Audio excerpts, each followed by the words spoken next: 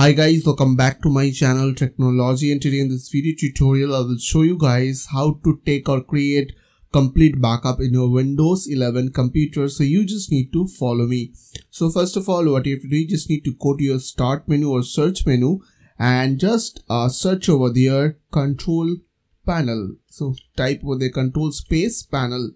Now press enter. Once you have get this screen, what you have to do, you just need to click on system and security. Make sure that view by here into selected as a category.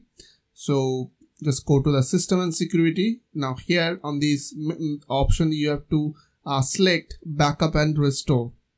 After get this window, you have to click on create system image from your left side, and here it will show you where you want to save the backup, like your hard drive, if you have any DVDs or any network location.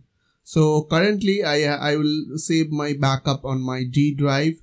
So as you can see, D drive is 330 GB free on D drive. So I will save it under D drive. So just select that drive. Now click on next.